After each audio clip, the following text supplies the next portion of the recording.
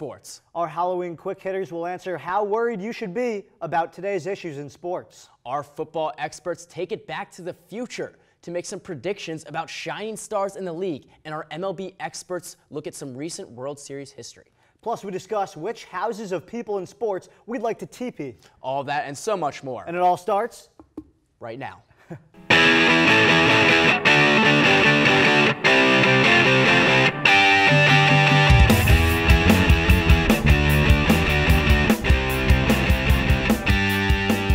Welcome to One-on-One Sports. I'm Connor DelPrete. And I'm Ben Greenberg. Happy Halloween. Here are your starting five.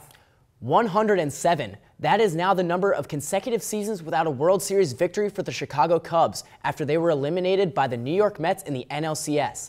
Adding insult to injury was the fact that the goat from the classic Billy Goat curse that has haunted the Cubs was named Murphy, the same name as Daniel Murphy, who knocked in a home run in every game of the series for the Mets. So, Ben, is this curse startling, hair-raising, or spine-chilling? It's spine-chilling to me because it's so real. I mean, this is not some sort of contrived curse by the media to try to promote games. It's real. The Chicago Cubs just won their first home series, the NLDS this year, at home for the first time in over 100 years of Wrigley Field. That's crazy to me, and that's spine-chilling. Yeah, I mean, the curse is definitely spine-chilling, but I think the future is bright for these Cubs. I think guys like Kyle Schwarber, Russell, who weren't even supposed to be up this year, got called up, and they'll be here for the next 5 years or so. I think what these young guys just have to do is realize that they can be different than the past, right? And if they can get that through their heads, they have a bright future. They could get a pitching rotation if they sign someone else this offseason. I think they should be good to go in the next 5 years. I agree. Mets-Cubs actually will be a very bright future for both clubs. Exactly.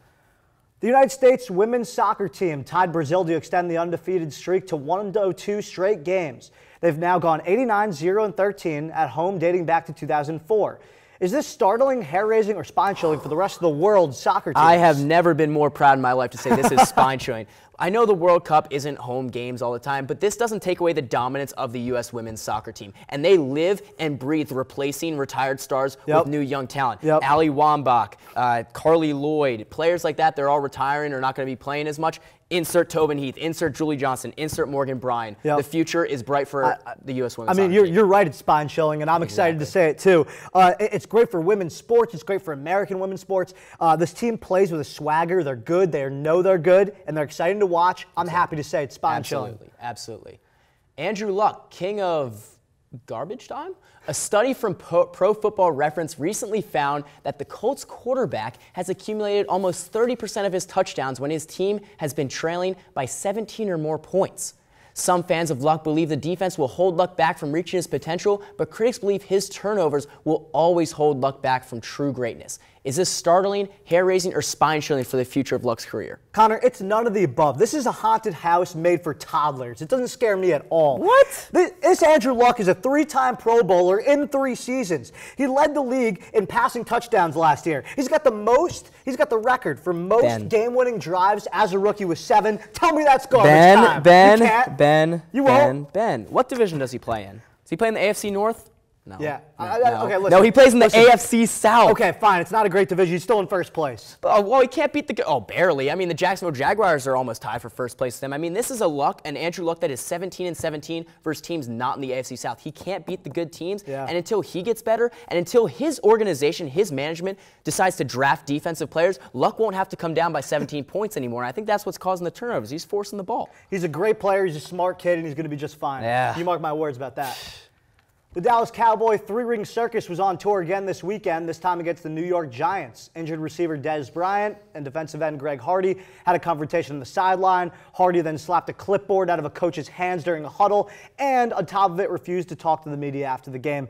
Is this team's lack of character spine-chilling, startling, or hair-raising? It's hair-raising, absolutely. Yeah. It's hair-raising because, and naturally not everyone is so chipper on the sidelines with their starting quarterback and star wide receiver injured, but they find themselves last in a division they should be first in. And they have the gall to think that Jerry Jones is all about Greg Hardy as this leader. Greg Hardy is not a leader. No. He is a guy that, as you said, No. slapped the clipboard out of its special teams coordinator. He's coming off a domestic abuse charge. He fought with Des Bryant. The fact that they're calling guys like these leaders means that there is something wrong in that locker room and it needs to be fixed. I agree with you. I think it's also, on top of it, very fitting that they lost to Tom Coughlin's Giants. Tom Coughlin, known as a guy who takes no nonsense in the locker room. That's exactly what the Cowboys need to face up to. Yeah, exactly.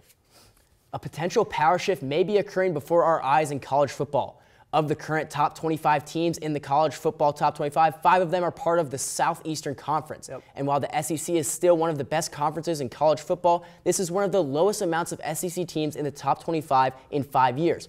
On one side, people think the lack of depth of the conference is a major problem, and others believe it's because the teams are all defeating each other and that reflects on their record. So is this top 25 startling, hair-raising, or spine-chilling for the SEC? I think it is hair-raising.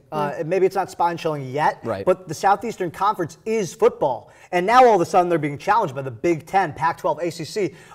The Big Ten and the ACC, of course, mainly basketball conferences. And dare I even say the American Athletic Conference, which is a few ranked teams, that's very hair-raising for SEC fans. I'm not ready to give up on them yet. I love me some SEC football, so I just think it's starting. The SEC hasn't gotten worse. It's just other teams have gotten better. The SEC will always get the top recruits because they have a proven track record of getting players ready for the NFL. And that's really what matters when you want big recruits, is these high school players coming in and saying, where can I succeed in the NFL? And that's still the SEC, I think. They still have 3 teams in the top 11. Florida seemed to have gotten over the Tim Tebow shoe. But I agree with you that if it continues like this, it can be hair-raising for that conference. Yeah, I mean, I think it's hair-raising now and could be spine-chilling in the future if they don't watch themselves. Exactly.